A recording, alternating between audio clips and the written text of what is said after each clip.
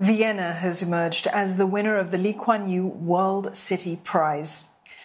The award hailed the Austrian capital for its construction of a flood bypass channel and for creating more open and green spaces to reduce heat.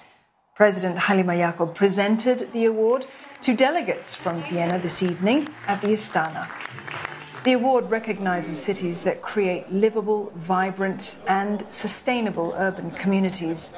With over 6 in 10 of its population living in subsidized housing, the Austrian capital says that its efforts aim to help residents connect to their workplace through affordable public transit options or shift towards environmentally friendly methods of commuting, such as walking or cycling. The city will receive a cash prize of $300,000 and a gold medallion worth $50,000. Mayor of Vienna, Michael Ludwig, says that this award is an affirmation of Vienna's way of urban planning for the future. I was especially happy about the words of the international jury, to whom I want to express my special gratitude. That the strength of our city lies in the combination of history and modernity.